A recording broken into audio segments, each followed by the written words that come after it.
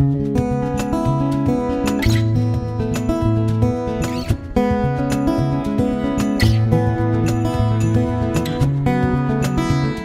Pete from Cheap Homesteading. I'm doing a little bit of an update on the raised bed Vic Garden Series. We're harvesting some carrots today and they did absolutely good this year. I'm super happy with them, so I'm going to show you. Okay, so let's see. They look like they've done very well. Oh, they're not too long, but there's a lot of them.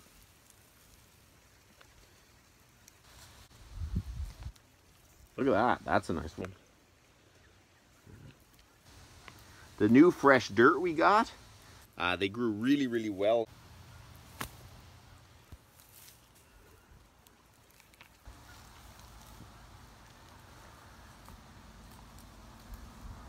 The dirt we got for the raised bed garden was really, really nice, nice and loose dirt.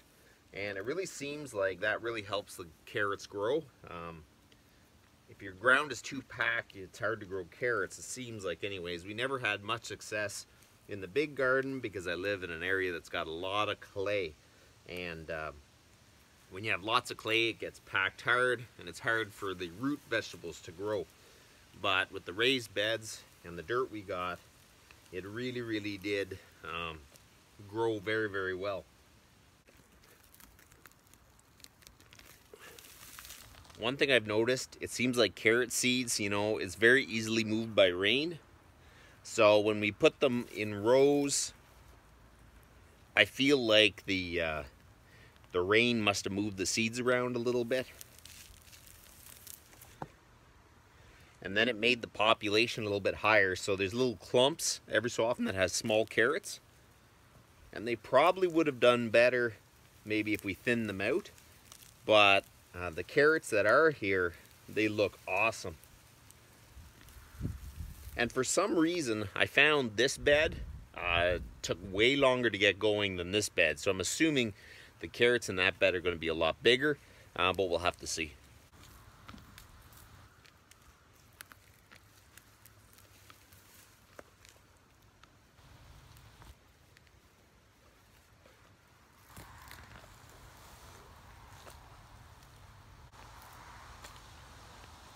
Look at that. There is nothing wrong with those carrots. This is the pile we got from this raised bed. So we're going to see how many come out of this one and see if this one gave more. Man, we're going to have lots of carrots. We'll have to find out ways to preserve them. Okay, so let's see how many come out of here. Okay, those aren't too big yet. Oh, this is a big one.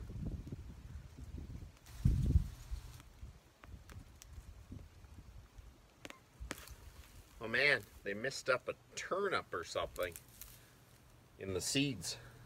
Anyways, we'll pull that out.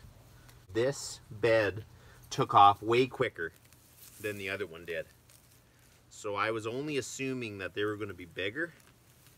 I haven't seen it yet. Wow, that's a pretty good, those are decent ones. We'll just keep going.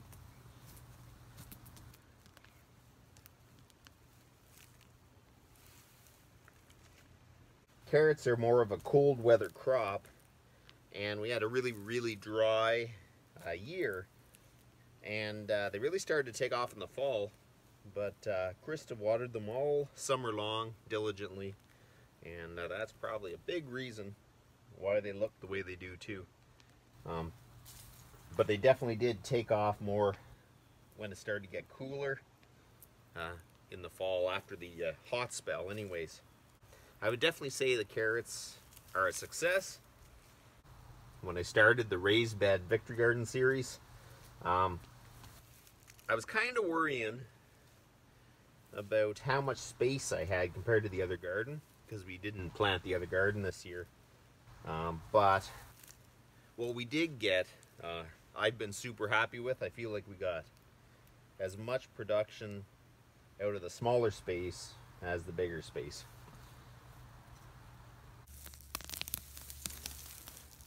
Some are small, which are kind of good. Small little carrots taste really good. And there's some that are actually decent size.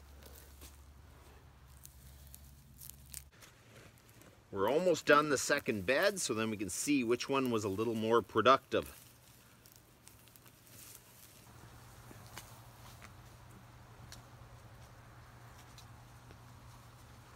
I forget how many packs of seed I got from here. I don't think I ordered too many packs of carrot seeds. So they really, you get a pretty good yield from very little seed. Look at that, those are awesome. Wow, there's a good one. So nevertheless, it's a super carrot harvest this year. And you know what? The raised bed Vic Garden Series has really been a success. Right from starting the seeds in the house to actually growing them and harvesting them. Basically, when you start harvesting your garden, you really do feel all that work is worth it. Because man, I got a lot of carrots. We're gonna figure out what we're gonna do. We're gonna can some, freeze some, and then we're probably gonna try to pack some in the fridge and see if we can have carrots, fresh carrots, as long into the winter as we can. So that's about enough for today, and you guys have a good